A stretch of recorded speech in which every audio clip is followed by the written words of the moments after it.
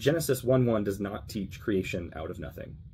Hey everyone, this comment above was left on my recent clip, taken from a full-length episode I did on Genesis and creation. And it is quite common to hear rebuttals such as this. It is true that most English Bibles will render the first verse of Genesis, "In the beginning, God created the heavens and the earth," period. However, we know that this isn't really a great translation for a few reasons. And we know this by looking at the Hebrew itself, as well as the surrounding verses that help build out this construct.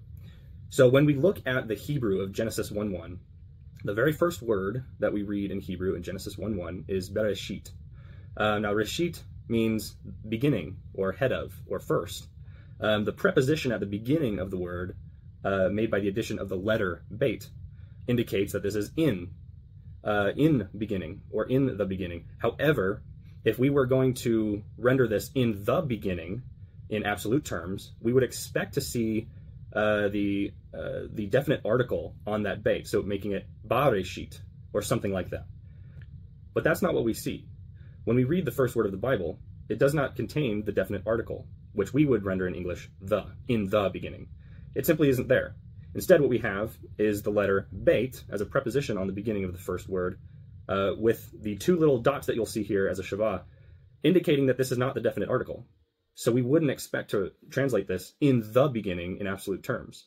Instead, it would be more accurate to render this in a beginning, or in the beginning of something.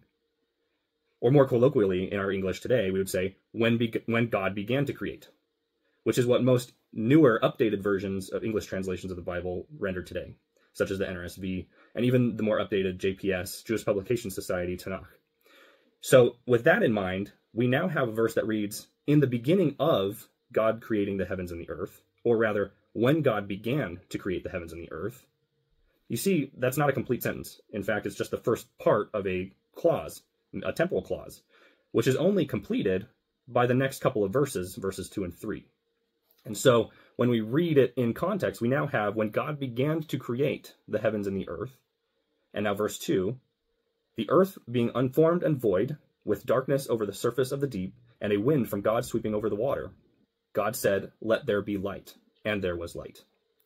So most translators today who have been working on this understand the second verse of Genesis 1:1-3 to be a parenthetical. In other words, this is the background. This is what's happening, the state of affairs that are going on when God decides to create. And so when God decides to create, the earth is already in existence. And it is formless, it's void, it has waters, chaotic waters covering it that need to be separated. Hence the separation in verse 1 of the heavens, the skies, and the waters below and the earth. And we have in verse 3 the completion of the clause that began in verse 1 with God said, "Let there be light." So we can see from the entirety of the first 3 verses that the first verse is not a complete sentence, and it is not in absolute terms, "In the beginning, God created the heavens and the earth," but rather, in the beginning of when God began to create the earth, this was the state of affairs. And God said, "Let there be light." So the first creative act that God makes is actually in verse 3. Also, we have to break down what it means to create in verse 1. The word translated as create in verse 1 comes from the Hebrew word bara, which unfortunately does not mean to create out of nothing. It simply means to separate, to cleave, to divide, which is exactly what we see here in the first 3 verses. God is separating the heavens from the earth. God is separating the waters above from the waters below. God is separating a lot of things in order to divide up the lands, the waters, and to begin the process of bringing life into the world.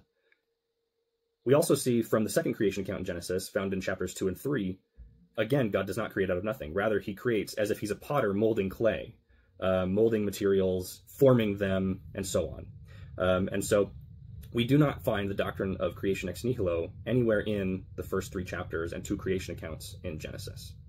So if you'd like to believe that God creates ex nihilo, or out of nothing, unfortunately you cannot use the first 3 verses of the Hebrew Bible as a proof text for that position. In fact, I would argue that the entirety of the Bible, both Old and New Testaments, don't really teach creation out of nothing.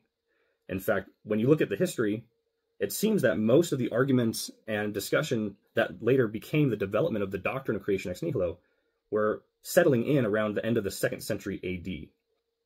And for more information on this, please check out these resources here, including the first view on the doctrine of creation ex nihilo and its history and development, as well as this one here by Dr. Homestead on the syntax of Genesis 1 through 3. And I would also like to include in that list this resource here. This is The Lost World of Genesis 1 by John Walton, which is a fantastic book breaking down the worldview of the early Israelite people and how they understood their own creation accounts.